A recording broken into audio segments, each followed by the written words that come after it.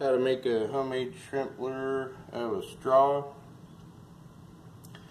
I used a piece of clear straw. I cut it at an angle at one end and another for the middle, the center part, and the head.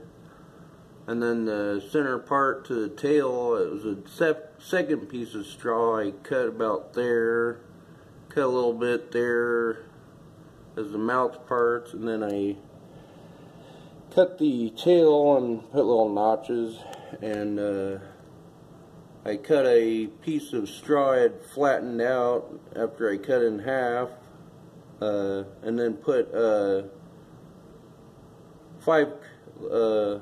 I made it to where it's 5 legs on each side, because that's what Google says that shrimp have, is 5 legs on each side.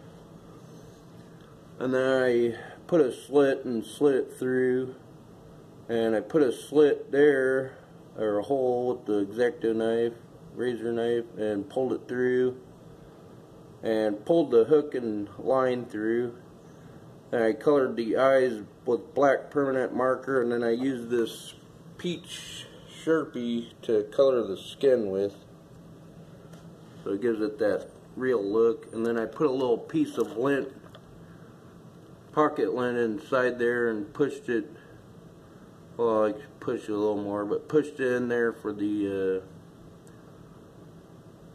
organs inside of it, the look of them. And then I painted the skin with that, of course, the outside, and it looks very realistic. From a distance, definitely. Up close, even looks realistic.